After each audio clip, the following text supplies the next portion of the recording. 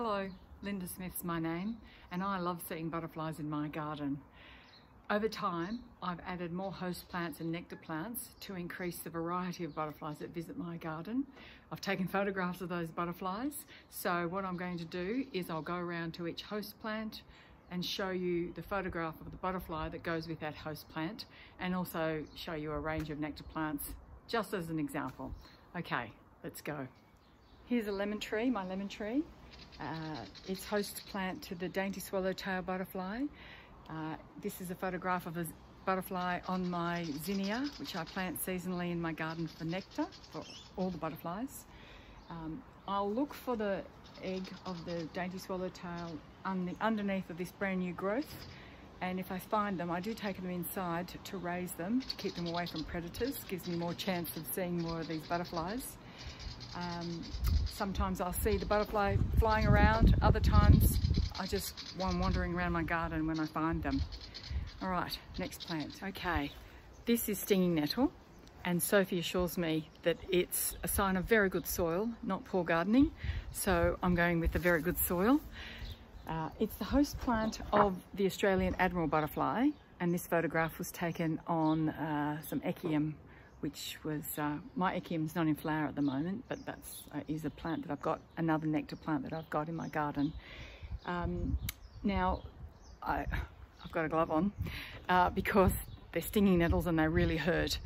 What I look for is a curled over leaf, or let me see if I can find it. I saw one earlier. Ow! Oh, here it is. Ready? Okay.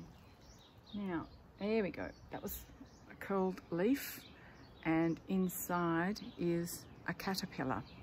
Now, I will take this inside and look after it until it's pupated. But I can see two pupas, one's obviously lost its curled over leaf, but the other one's still under like an umbrella style leaf. So that's what I look for when I'm looking for these caterpillars. And again, I'll take them inside and keep them away from predators for the Australian Admiral butterfly. Okay. This is my caperberry bush, which can be the host plant for the caper white butterfly. Different to the cabbage white butterfly, the caper white butterfly lays its eggs on the caper bush. But originally the Capparis Michellii, a huge tree that you could find in the Waite Arboretum or the Adelaide Botanic Gardens. There is an app that you can download for the Waite Arboretum to go and find to find that tree in the Waite Arboretum. I've done it. It's quite a lovely experience, and I've seen the butterflies flying around then. Now, again, I've been able to raise this butterfly. As you can see on this one, the underwing is quite different to the cabbage white.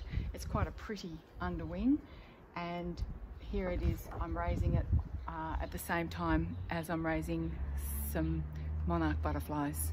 So let's go to the next one. So here we have the fine leaf milkweed. I've also got broadleaf milkweed in my garden, and they are host plants to the monarch butterfly, also known as the wanderer butterfly. And here's a photograph of the monarch butterfly, wanderer butterfly, flying over some buddleia in my garden. It can also be the host plant for the lesser wanderer, a very pretty butterfly, which I haven't seen in my garden for a long time, but it definitely laid its eggs on my broadleaf milkweed. So hopefully I'll see it again one day. All right. Next one. After taking many photographs of, in the first instance, the monarch butterfly in my front garden, in my back garden, and inside my house because I was raising them, I was able to take fine detail close-up photographs of the monarch butterfly and then choose my favourite photographs, which I used to compile a book called The Making of a Monarch. Inside are close-up photographs of the life cycle of the monarch butterfly, and this then sparked my interest to attract lots more butterflies to my garden. The next thing I did was join Butterfly Conservation Society of South Australia. They've got great information on butterfly gardening, resources and events, one of the particular resources that I found very useful was this book, Attracting Butterflies to Your Garden. I'll put the website at the end of this short video of the Butterfly Conservation Society and my website, so that you can find more resources if you're interested. But particularly it gives you the host plant that attracts that particular butterfly, and in this instance, for example, you've got the common everlasting, which is the host plant for the Australian painted lady. A great resource. Before we head out to the front garden, I thought I'd show you a few more ideas about nectar plants. Now, we've already mentioned zinnias. I normally just grab a packet of seeds and sprinkle them around this time of the year. The echium, known for that big long purple spike. Buddleia, that's also known as the butterfly plant. And I'll just show you a few more. Right, here we have the scaevola coming into flower. It's a very popular plant for butterflies. And then over here, we've got the Senecio vera vera. This plant, one of Sophie's open gardens, was covered in painted lady butterflies. And today mine's covered in bees, but I've also had the painted lady recently visiting as well. A painted lady butterfly on the Senecio vera vera. Can we see her eating? There she goes, look at that, with her proboscis. Now this is Status. I've got the white one and the purple one, and I've definitely seen butterflies over that flower. The flower on the fine leaf milkweed is also a great source of nectar for butterflies. This is a gardenia bush. It's in my front garden, and it's the host plant of the meadow argus, a very pretty butterfly. I like it because of the beautiful big blue dots on its fore and hind wings. And here it is on a nectar plant of marigold. That photograph was taken in my backyard. You'll also notice that this gardenia plant has a tiny yellow flower. So that means it's also a good nectar plant for butterflies. Here is the clumping variety of the Hardenberger. There's also the climbing variety, also known as the native lilac. It's the host plant of the common grass blue, seen on a spent marigold taken in my backyard. It has also this pretty little pea flower, purple pea flower. That means it's also a source of nectar for the butterflies. This is a common everlasting plant. It's host plant to the Australian painted lady. As you can see, it's been feasting on my Senecio vera vera in my backyard.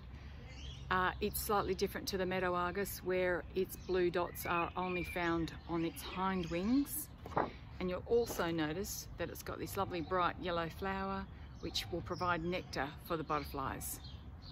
In my front garden, I've got non-invasive lantana. It's got multiple flower heads, tubular shape, perfect for the proboscis of the butterfly.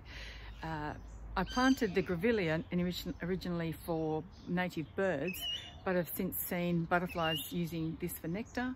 In the corner, I've planted a fine leaf milkweed, and as I've shown you from my backyard, it's got a tiny flower for nectar. I've also planted brachyscomb, seaside daisy, buzz buddleia. There's other little white daisy style flowers, and over the fence there's an abelia, huge abelia plant and a huge buddleia plant, so you don't have to do it all. Maybe your neighbours will help you. Right, so in my front garden I've got a range of native plants, ornamental plants. I've been inspired by the Butterfly Conservation's book to give me the ideas for the host plants for the native butterflies. My council had a giveaway of indigenous plants, which I took advantage of, and I've just chosen a range of plants that I like in my brand new front garden to hopefully attract a wide range of butterflies and some great insects as well.